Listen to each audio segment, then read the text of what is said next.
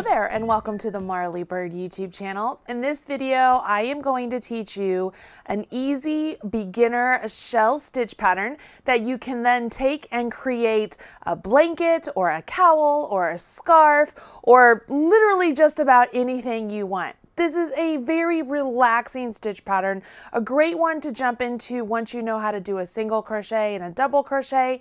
And if you use a long color changing yarn, you don't even have to change colors. Take a look down here and you can see a beautiful blanket that I have already made up. And the shell stitches are all done with the same color of yarn. And you might be saying to yourself, wait, Marley, it's obvious that this is not the same color of yarn, but I'm telling you, it is. I used an ombre yarn, and with ombre yarns you can see that the color of the yarn changes throughout the skein. And you can use an ombre that has many different colors or all the same color in different shades, just like I did here with the nice sort of apricot-y orange color. And then we have this one over here. This one is some shades of blue going on. I mean, seriously, so much fun.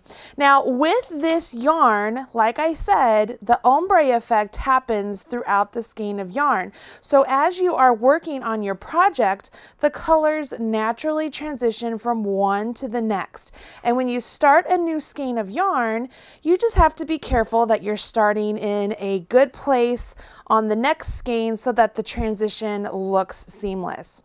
On my little blanket here, I began with sort of the lighter peach shade, and then it transitioned to the white, and then it goes to peach, then it goes to the dark. And then you can see I transition then back to the light, fold it over, peach, dark, and then I ended with the light. The way I did this blanket, I don't need an edging on it either. It looks beautiful, and my edges are very clean and crisp. For this video, I will be following along with the instructions for this easy beginner shell stitch blanket. The link to the instructions is in the video description box right down there below. And while you're down there, don't forget to smash that like button, as my kids say.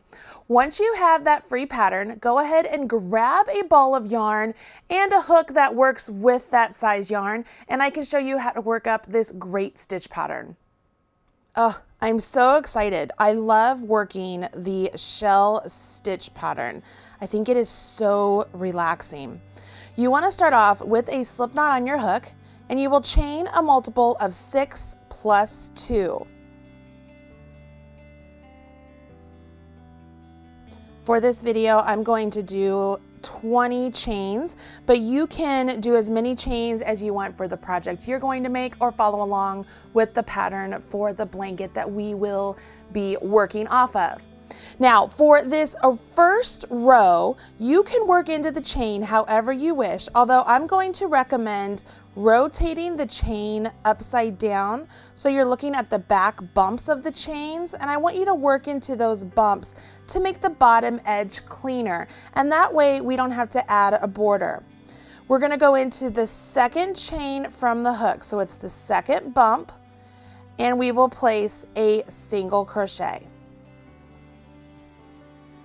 Then we will skip 2 chain, and in the third one we will place 5 double crochet. And this is the stitch pattern repeat, guys. The skip 2 chains, and in the next chain do 5 double crochet. So there's 1 and 2 and 3 and 4 and 5.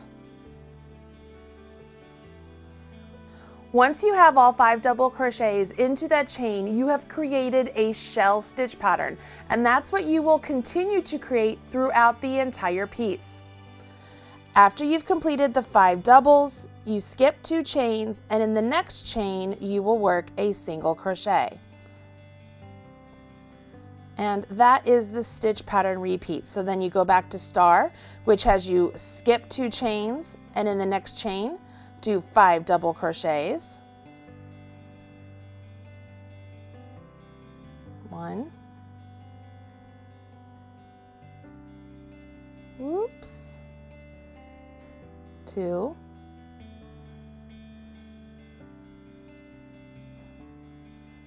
3,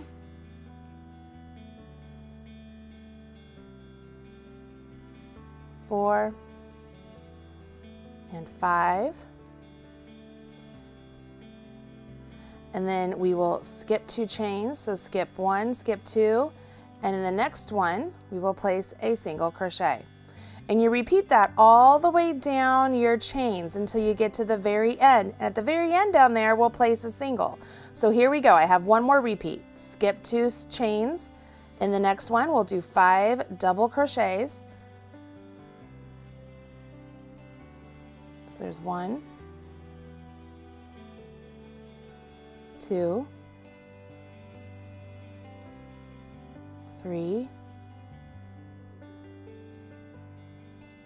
4, and 5. And take your time with these. This is going to take a while to complete all of your stitches along this row.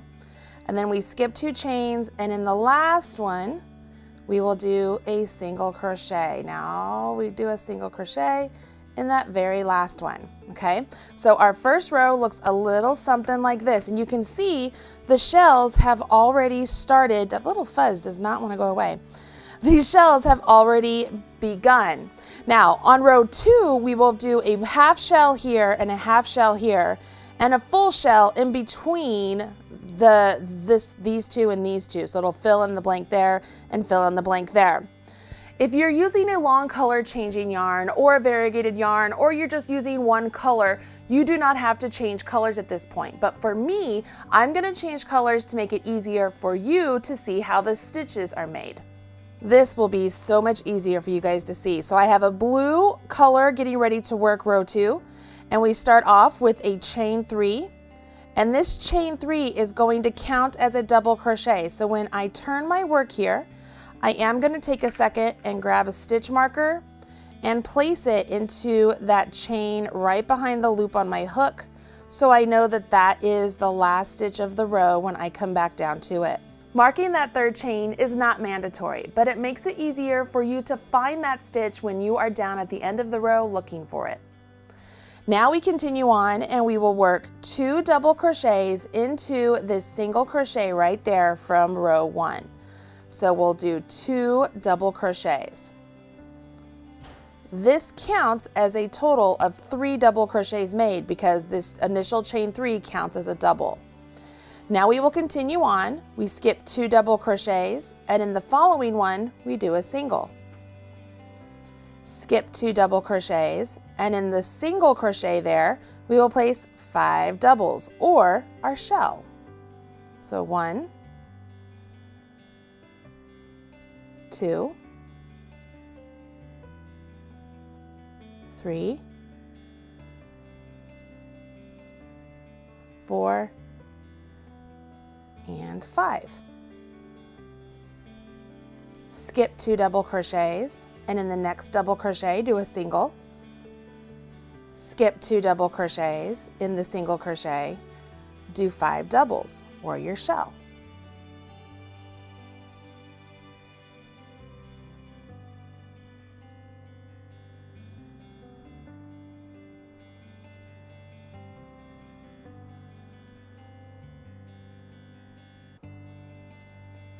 Skip 2 double crochets, in the next one do your single, and you would repeat that all the way down the row until you get down here to the end, and you would skip 2 double crochets, and where this last single is, you would place 3 double crochets, or it's a half of a shell.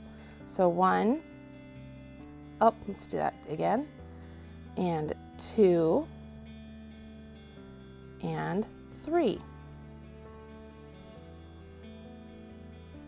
I'm going to set this down. You can see here just what I was saying. I have a shell, a shell, a shell from row 1, half a shell, and then 2 full shells in between those. Pretty simple stuff, right? Let's go ahead and move on to row 3. Again, I have changed colors to make it easier for you to see on camera, so I have this nice orange color happening. And we start off row 3 with a chain 1 and turn. And we are not going to count this chain as a stitch, but we will be placing a single crochet right here in the very first single crochet. And that is our first stitch of the row. Now we continue on. This is very similar to how we did row 1. We skip two stitches, and in the single crochet, we will do 5 double crochet.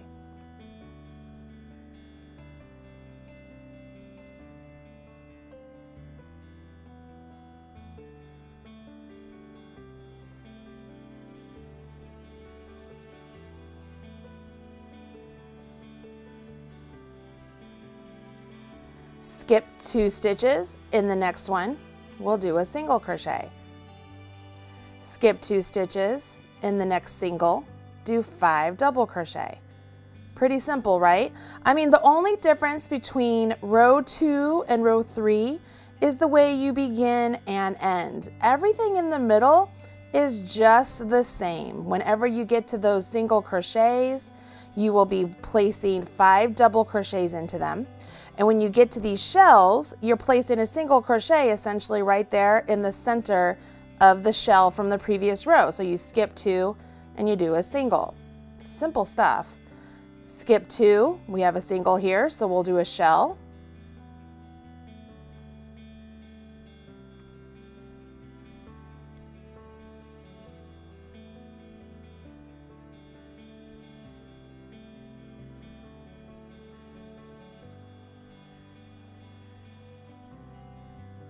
And then you skip 2, and we'll end with a single crochet right here into that marked chain from before. All right, so we began and ended row 3 with singles, and we have 3 full shells in between. You see how that works up? I told you this shell stitch pattern is very easy. Now, as a bonus to you, I want to share with you how I keep my edges really nice and straight and make it so that I don't need a border at the edge of my blanket when I do this stitch pattern. When I was making this easy shell baby blanket, I did not like the way the chain 3s looked at the start of my row 2. So instead of doing chain 3s, I did what are called stacked double crochets. They make it so that my edge is nice and clean and absolutely straight, and I do not need a border on my blanket whatsoever. It is absolutely perfect.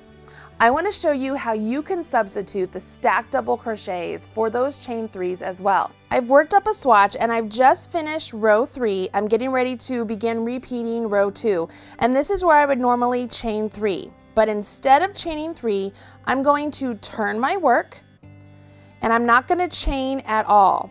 I'm going to insert my hook into that first single crochet, yarn over, pull up a loop, and then yarn over and draw through 2. Can you see that I have a strand right here and a strand right here? I want to take my hook and I'm going to pierce this stitch right between those 2 strands, just like that, okay? And I'm going to create another single crochet. So I'm going to take my hook, I'm going to go right between those 2 strands and go into them, yarn over and pull up a loop, yarn over and draw through 2. I've essentially made 2 single crochets, one on top of each other, and they are the same height as a double crochet, and they look like a double crochet, much more so than 3 chains do. You can see at the side here, it looks like I have a V there and a V there. I would take my marker and put it into that second V, because that would be the top of my stitch, if you want to keep it marked so you know where the last stitch of your row is. And then you would just carry on with the pattern, which would be placing 2 double crochets into that first single crochet. And then we skip 2 doubles, put a single into the next one. Skip 2 doubles, place 5 double crochet into the next single. This is just like all the ones before. It's really lovely how row 2 and row 3 are very much the same once you get past the beginning and before you get to the very end. So I'm going to get my 5 double crochet here, which will make up my shell. Skip 2, single crochet in the next. Skip 2, 5 double crochet in that next single crochet. Need to get some yarn here. So there's 1, 2, oops, 3, 4, and 5. Skip 2, single crochet in the next. Skip 2, 3 double crochet in that last single crochet. It's 1 and 2 and 3. Now we're going to take a look at this. I'm going to set this down, and you can really see how the start of this row looks identical to the end of the row because of that stacked double crochet. And when I bring in the first swatch we did, see how those chain 3s right there, those are my chain 3s. They look different than the double crochet that I finished with down here. Okay, if you want to see it, like this is how this would be, this is how this is sitting. Here are the chain 3s, this was my stacked double. Here is my double crochet, and there's my double crochet. Do you have to use a stacked double crochet when doing a shell stitch pattern? Absolutely not. This is just one of those little extra finishing techniques that you can add to your crocheter's toolbox and pull it out whenever you want. You absolutely can create a beautiful item with the chain 3 as the double crochet if that's what you wish. But for the blanket that I made, I did use the stacked double crochet so that it created a beautiful side edge so I didn't have to add a border. Go ahead and grab yourself some beautiful ombre yarn so you don't have to change colors or add any sort of mess to your shell stitch pattern and create something beautiful for yourself. I'm Marley Bird. This is the Marley Bird YouTube channel. I hope you've enjoyed this video and you have given it a thumbs up. If you like videos like this, go ahead and hit subscribe, and don't forget to click that notification bell so that you can be notified whenever I release a new video to help you become a better crocheter or knitter. I'll talk to you again very soon. Bye.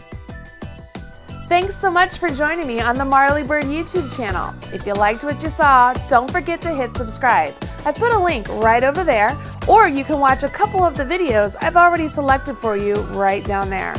If you want to follow me on social media, I've put my links right over there. You could have all Marley all the time. Bye guys.